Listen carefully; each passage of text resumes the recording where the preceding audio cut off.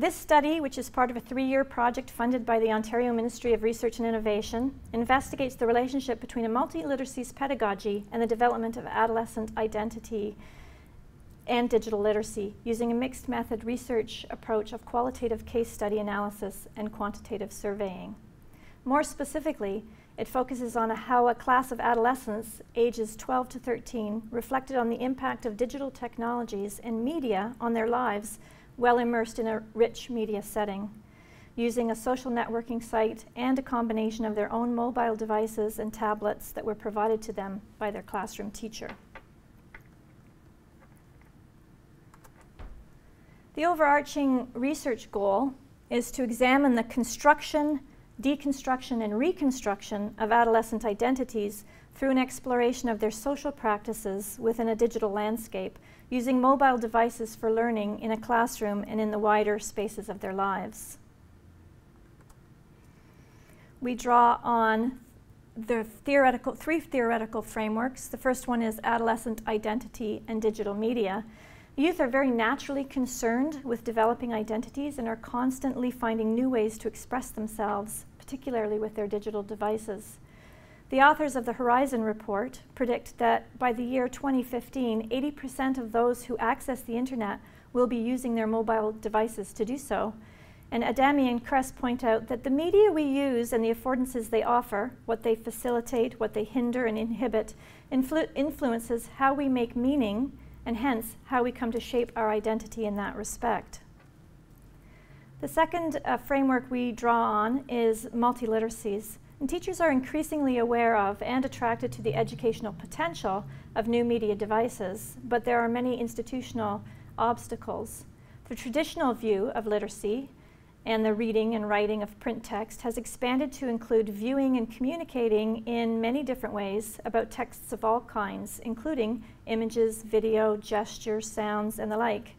Within a multiliteracies framework, there's an emphasis on students as producers or designers rather than just as consumers of texts. And the New London Group's concept of multiliteracies highlights the relevance of new forms of literacy associated with emerging multimedia and multimodal technologies. As Lancashire and Noble remind us, new literacies are characterized not solely by their digital or technical features, they also involve a new mindset or a new ethos which focuses on participation, collaboration, and distribution. We also draw on the work of James G. and his work on affinity spaces, and Wenger's work on community of practice. Social networking sites such as the Ning that we use in this project position users as co-authors and co-developers and tap into their collective intelligence, which facilitates the collection and sharing of user-generated content. We used a mixed methods approach, which is suitable for collecting both in-depth stories and attitudinal data before and after participation in the study. We worked with one class of 24 intermediate students in an Ontario classroom east of Toronto. The students were in grade 7 and 8, so they were ages 12 and 13, and they engaged with texts and activities that were focused on adolescent issues related to the role of new media in their lives. The students were permitted to use their own electronic devices as well as a number of digital tools, and they were also provided with access to BlackBerry Playbook tablets at all times. During the course of the media unit that focused on body image, students participated in activities such as literature circles based on books that dealt with a theme of body image and media. They also created original digital poetry. They remixed song lyrics, adding images. They created a mock broadcast of a TV talk show containing song performances, advertisements, interviews on the effects of media in their lives. They developed online magazines or e-zines, and they deconstructed advertisements and articles, and they discussed these on the Ning. They also created online posters using Glogster and Tuxedo. They also participated in blogging, journaling, and posting to a secure social networking site, in this case, the Ning. We used 3 surveys with the students. 2 were for two were pre-surveys, pre-project surveys, and one was a post-project survey. We also collected data through observation, field notes, open-ended interviews, focus groups, and the visual and content analysis of digital text that the students created. We have begun to analyze the survey results, and we've also begun deconstructing the students' digital texts using visual and content analyses. However, the interview data at this point is still being transcribed. The data are being coded for various themes that emerged in the research. The multimodal texts created by the students are also currently being analyzed within a framework of semiotic meta-functions. So the digital visual literacy analysis method of developing a pictorial and textual representation of those elements developed by Hull and Katz is being used. That analysis focuses on the various modes of expression, so in columns, the visual image, the gesture, the movement, and what's happening on screen, all of those things and how they work together in concert to create meaning. We're also particularly interested in what Brunner calls turning points in the research, where students might comment on a shift in the way they're representing their identity. Ultimately, a cross-case analysis will be conducted to compare and contrast the cases of the individual students. I mentioned that we used pre-surveys and a post-survey. The two pre-surveys involved questioning them about their technology use and about their use of tablets in particular.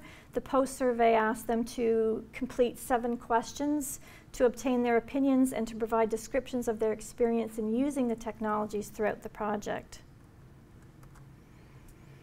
In the technology pre-survey, one of the questions asked them, which electronic devices, if any, do you think would improve your learning if you were permitted to use them at school? And you can see from the results that they thought laptop computers, iPods and iPads would be most useful, with cell phones, smartphones, and netbook computers being somewhat useful. In the tablet pre-survey, we asked the students, what level of interest would you say you have in using tablets in the classroom? And the majority of them, as you can see, 81.8% were extremely interested, where a 9.1% that would probably equal one of the students were somewhat interested, and one said he was not at all interested. In the tablet pre-survey, question number 2 asked them to explain in detail their first answer. And just to highlight some of the comments that the students made, one student said, using an electronic device is easier for me to write and or navigate on because that is what I am used to. So pen and paper is more difficult in the classroom context for that student. Also, another student said that accessing the internet and other resources as a class without having a time limit was appealing, because typically in a classroom setting, students have to go to a lab and are only booked in for a particular period of time, and there's lots of competition for that lab space. Another student said, it's awesome to have something right with me at my desk to research on and elaborate my work. That idea of the immediacy of having the devices right there and having that information easily accessible. And again, in the last quotation, student remarking on the convenience of having digital mobile devices. In terms of the technology post-survey, we asked the students to describe some of the activities they enjoyed during the unit, which involved technology, and asked them what they enjoyed about them. One student said that incorporating music with technology is a bonus because that's a big part of my life, and it's fun when it follows you to school. So that idea of tapping into students' out-of-school literacies and bringing them into the classroom context was important here. Another student said, I also greatly enjoyed just using the playbooks and other sources to gather information. This made everyone open to research, even if the lab was unavailable. So again, that notion of having ubiquitous access was very important to them. Another student remarked that, I find that when we use technology for things like this, it opens up different windows of opportunity to express and show our point better, such as inserting videos of interviews. So they found that the multimodal forms of expression gave them more ways to communicate their understanding. Another student said that the mock social media sites, and she's referring to Ning here, as it gave students a chance to express their views and receive feedback from their peers instead of spending hours to receive a 1, 2, 3, or 4. And what she means by that is typically a student will write a piece of, do a piece of writing for their teacher. The teacher will mark it and give them a level 1, 2, 3, or 4. Whereas she's saying I was doing this for an authentic audience. I was doing it to get response from my peers. And finally, another student said, it was taking something that was fairly basic and bringing it to the next level by using technology as our resource to create it. On the computer, there are many more options to make your magazine advanced. For example, videos, animations, and a wider range of design options.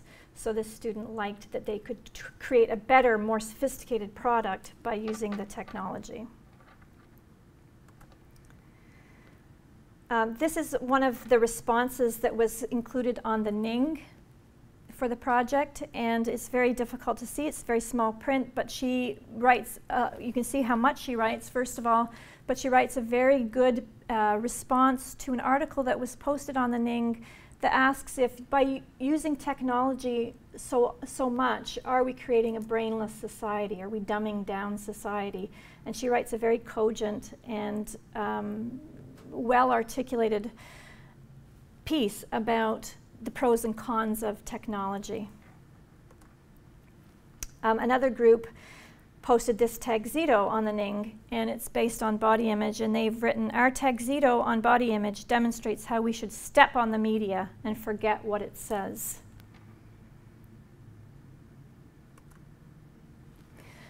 This is actually the breakdown of one of the digital poems that was submitted, and you can see how complex it actually is, not just in the images chosen, but also the text that's included, and the music that they used to complement the message. Each student was also required to explicate their poem for the rest of the class and explain why they chose the images, the fonts, the colors, and all of the different design choices that they made. The poems very clearly demonstrated the students' ability to deconstruct the media's messages. So in this one, we have 4 different slides that they included in their digital poem. The first one says, forced control into my brain. How come I'm not perfect?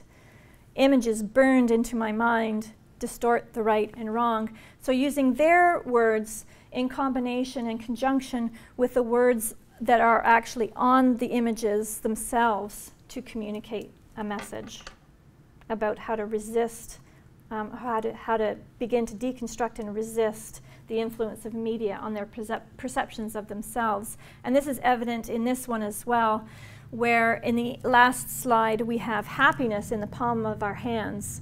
That's something attainable that we should have strived for in the first place, rather than focusing on perfection as expected by media and society. In terms of findings of this project, we found that the students, when they were working on their e-magazines, they created ads focused on using media to shift the focus from unattainable perfection to healthy living. So in discussions, they talked about their new awareness of the pervasive negative messages in media and the harmful effects they have on adolescents. And they also chose body positive images, such as Adele, to demonstrate the importance of health over extreme thinness. In terms of their deconstruction of advertisements, they became aware of the subtleties in ads, which contribute to negative body images. They felt that they now looked at ads even outside of school, now that they had these new critical eyes, than average consumers and even their parents, who they were talking to about what they were learning in school. The students compared the ads in terms of the underlying messages, some negative and some positive, and they were able to comment on the differences. In their Ning responses, they demonstrated the ability to reflect on how media affects them personally, and they were also able to analyze and compare both the negative and positive effects of technology in their own lives. In their digital poetry, they discussed the use of fonts, images, music, word choice, in a way that demonstrated their understanding of how each element contributes to the overall message. They used very strong graphic images to warn their peers about the negative media messages. And the poems showed evidence of critical thought, particularly of how the media manipulates its audience. We noticed a very notable increase in the level of engagement of the students. They certainly developed research skills due to the accessibility of information on the devices. The ubiquitous access to current media texts provided immediacy and relevance to their learning, and they developed critical literacy skills as well as digital literacy skills. And we also noticed improved collaboration as they shared resources and roles in their project work. And they certainly commented that they felt privileged to be able to use these devices when many of their peers were not at this point using them. In terms of the challenges in the project, there were barriers to implementation, certainly time to learn to use the different digital tools, resources, and support, certainly support from the board level because they were using BlackBerry playbooks, which were not supported by the board compared to iPads, which are twice as expensive. There were ongoing accessibility issues, again, system restrictions and restraints on what the students were allowed to access. Still, YouTube has been banned, and some websites are also still banned, so that's one of the limitations.